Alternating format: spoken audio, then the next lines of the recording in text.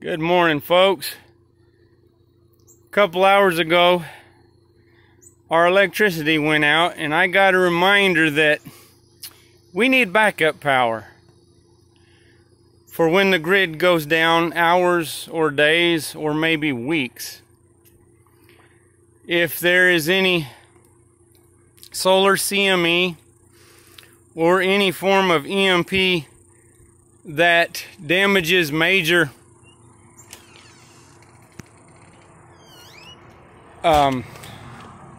sorry for the interruption, that damage major transformers at substations, those things aren't readily available to be replaced. It takes up to 18 months for an order to be filled.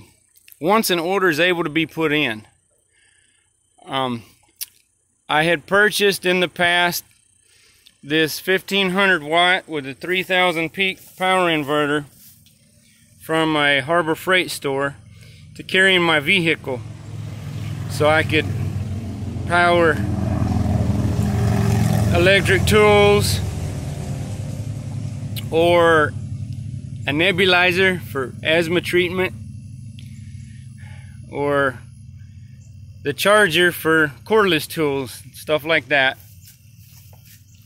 I had never used it. I have a smaller one from there that has worked the reciprocating saw on 75 feet of 12 gauge cord. So today I took out solar panel kit, also from Harbor Freight, and a battery I had for a tractor that needs fixed.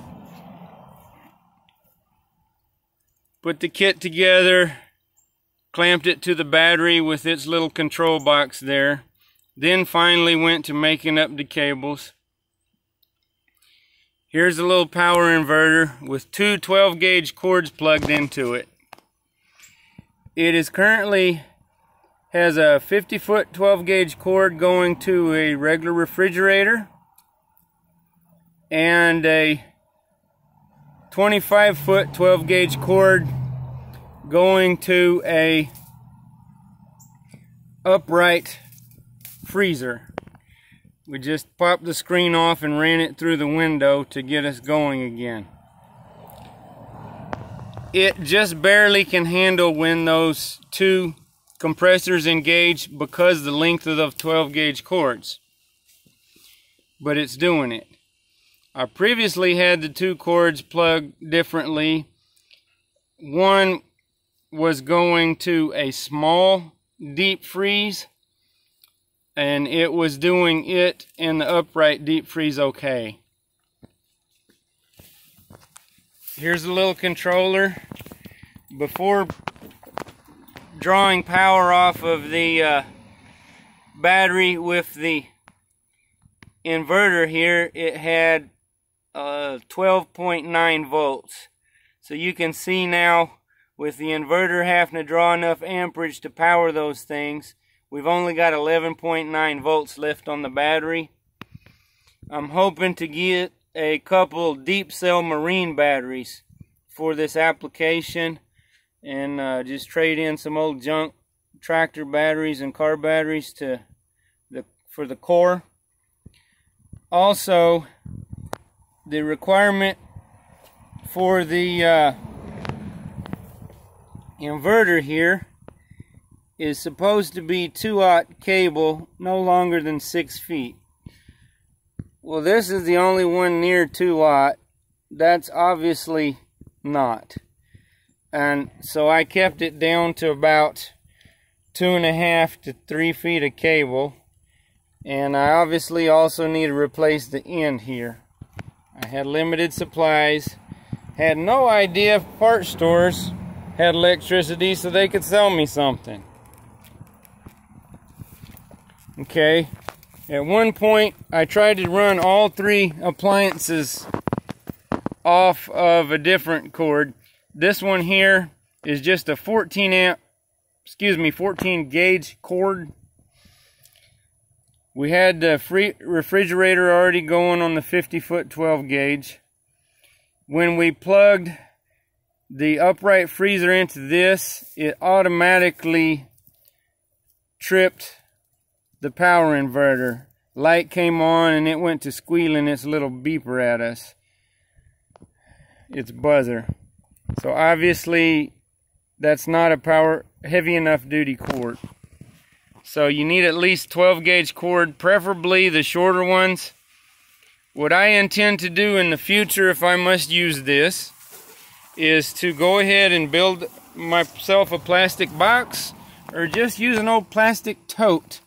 Set the battery inside the house along with the power inverter so they can be right close to one of the appliances, and so I only have to run an extension cord to another appliance, and therefore be able to run this single solar panel input cord through a window seal, or I may go ahead and set up a conduit through the wall to be able to run it through and just have it plugged off when it's not needed. This can also be used to maybe power a barn or shed that's out away from electricity, or have it in its box and take it with you if you plan to go camping for a week or something, need to be able to recharge a phone or something like that.